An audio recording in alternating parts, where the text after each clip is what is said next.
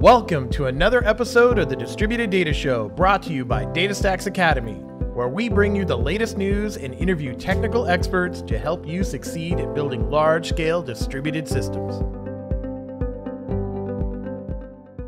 Hey, it's Jeff Carpenter. I'm hanging out with Caroline George in New York City, as if you couldn't tell. So Caroline, you live here in the city, that's Yes.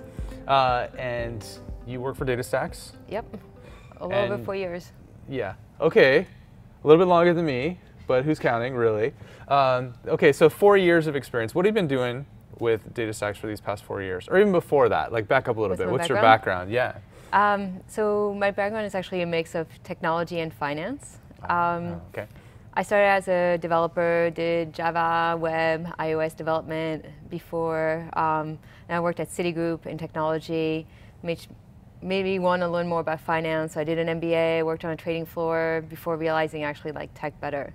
So then I went back to technology, and now I'm at DataStax as a solutions engineer. Nice, so you came full circle, came back to the tech world. Okay, so you've been working for DataStax, you said 4 years.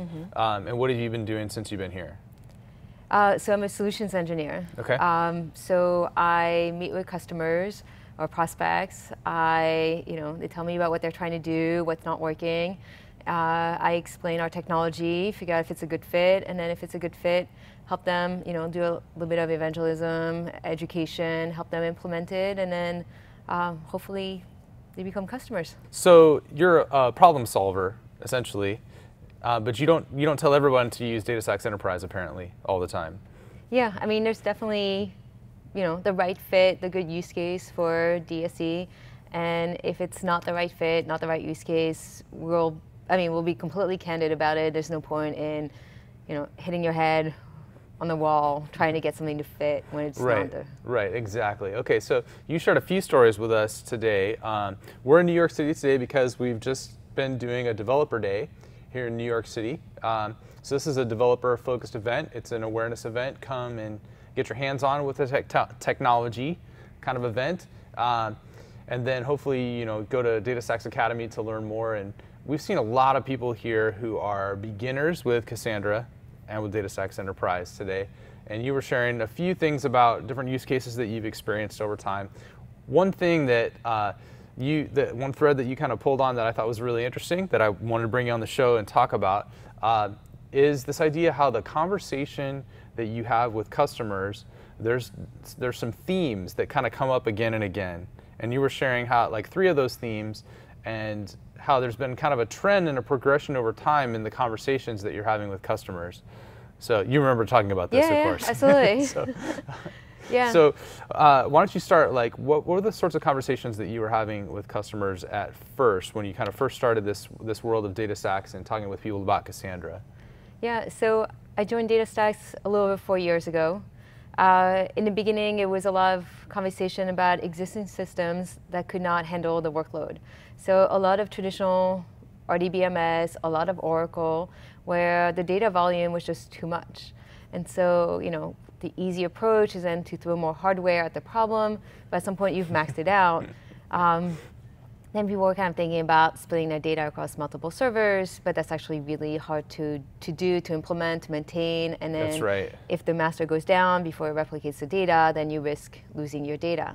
So this is where people started looking at Apache Cassandra and DataStax Enterprise because it comes with built-in replication. So you can do active anywhere, multi-DC, replication of 3 per data center. So if a data center goes down, you still have your data available. If a server, it doesn't have to go down, it could just be down for maintenance, or you're applying a patch, so it's a scheduled maintenance, and your data is still available. And that's just built in, right? Yeah. Okay. So those problems that you were hearing about specifically at first were scale problems. Well, it was availability. Availability and scale, or? So at first, it's availability. What was more? Well, it's kind of 2. One is availability. If you have a client-facing application, let's say the login page of your website, if people can't log in, they can't check their account, they can't buy your product, you need that to be available all the time. And then on the other side is what we've been hearing a lot lately, or I guess the last 2 years, is about microservices. So microservices, it all comes down to agile development, being able to iterate faster, do production releases every 2 weeks or so. And if you have a large monolithic system like DB2 mainframe, it's really hard to be agile with a mainframe.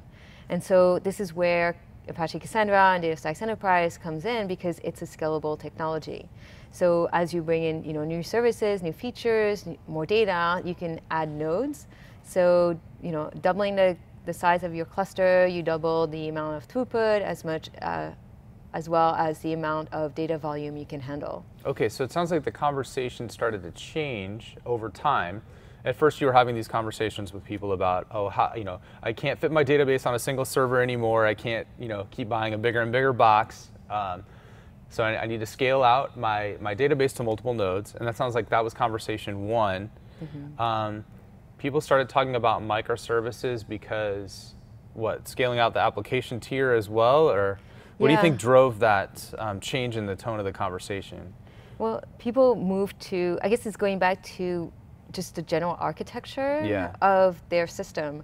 So going from one large machine, one large database, mainframe, to web services, REST API, all that microservice architecture. Right, okay. And so by isolating each process, it gives you also more flexibility, and then having a scalable database actually aligns really well with that kind of architecture.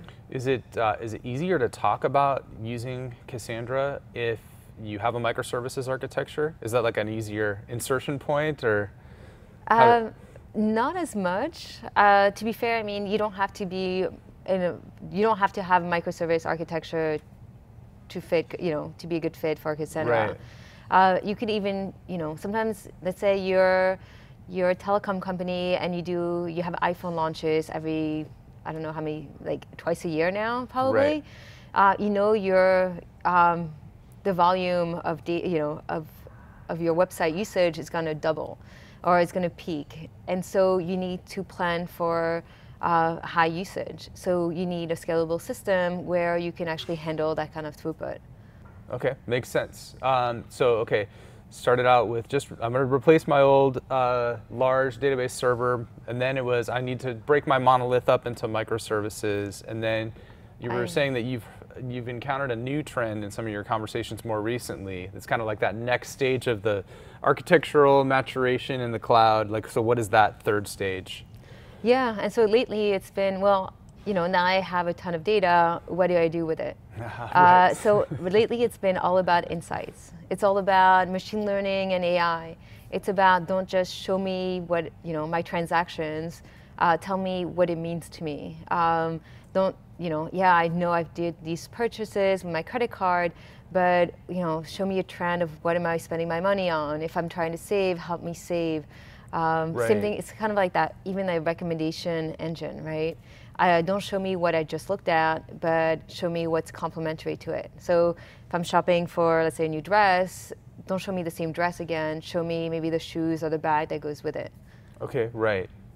That makes total sense. Not that I shop online. For dresses. Well, nearly as much as other members of my household, let's say, but I totally get it. I totally relate.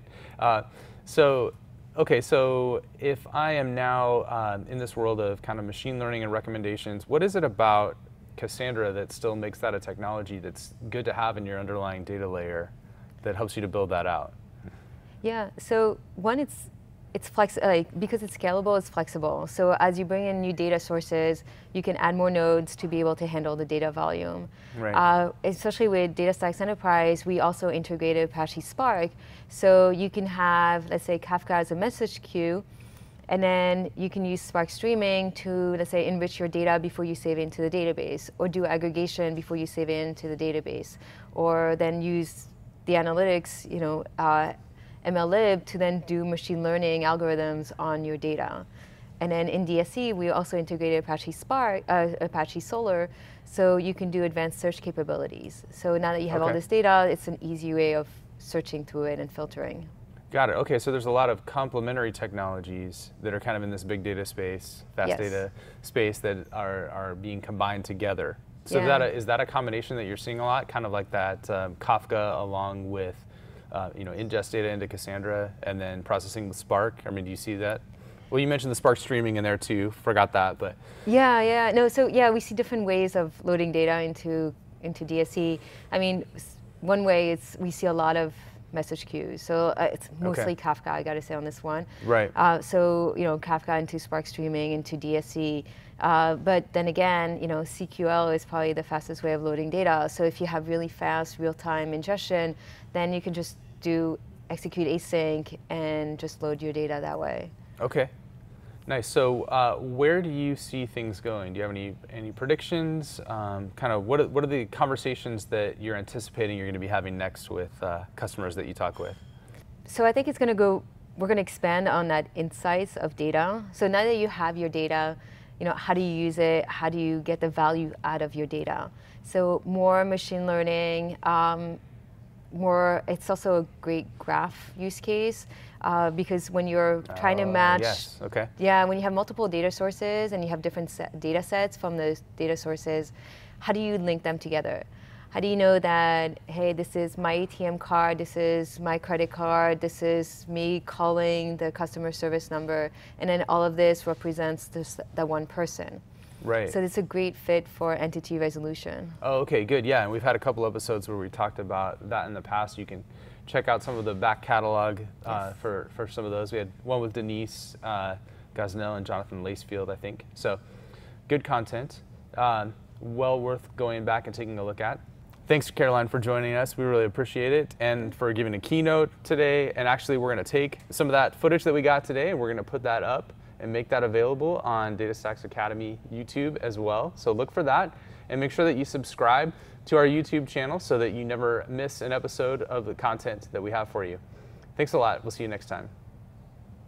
Thank you for joining us again for the Distributed Data Show. We love your feedback, so go to the Distributed Data Show page on DataStax Academy and tell us what you think. You can also find us on the DataStax Academy YouTube channel, or find our podcast on iTunes, Google Play, or wherever you get great podcasts. While you're there, make sure and subscribe so you don't miss a single episode.